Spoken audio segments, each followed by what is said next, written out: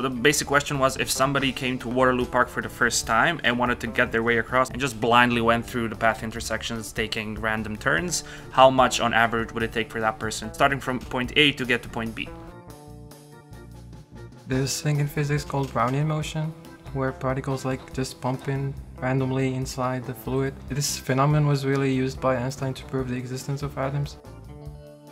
Random walk models are also used in a lot of other sciences to describe movement of bacteria in solution, firing of neurons in the brain, and even in more social science contexts to analyze, for example, the World Wide Web and the connections in that network. And financial markets as well. So in predicting option pricing, and stochastic models are very popular. That's a broader class of these random walk-based models. If we have a random walker, like we have 50-50 chance like to go just right or left.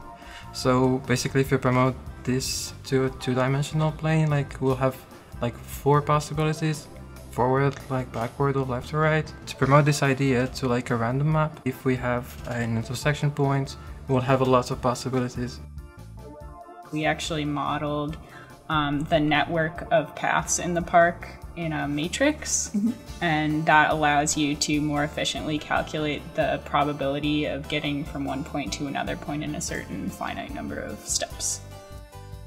The formulas we derived are general, would in principle work for any park network or WWW network or any bacteria transfer network, any sort of graph which can be represented by sets of points connected by lines.